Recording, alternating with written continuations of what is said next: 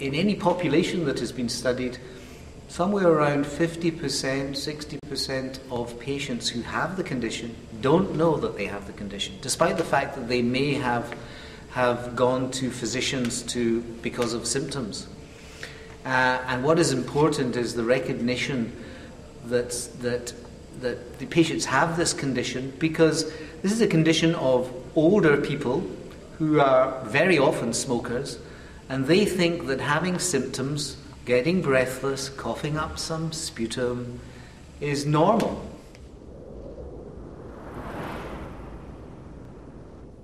And we now know that treatments can improve breathing problems, can reduce exacerbation rates, and improve quality of life or health status in patients.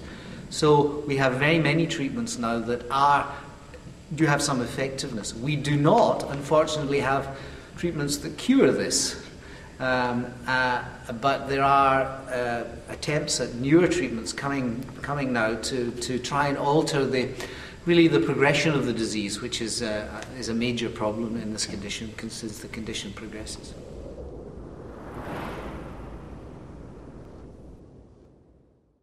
I think the next challenge is to provide newer therapy that might actually alter what you might term the progression of the disease or the natural history of the disease. And there are some trials going on at the moment which might show us that we can actually intervene in this condition. And then to the future, there are all sorts of newer treatments, stem cells and so on, that we might actually be able to reverse the damage that can occur in COPD in the lungs.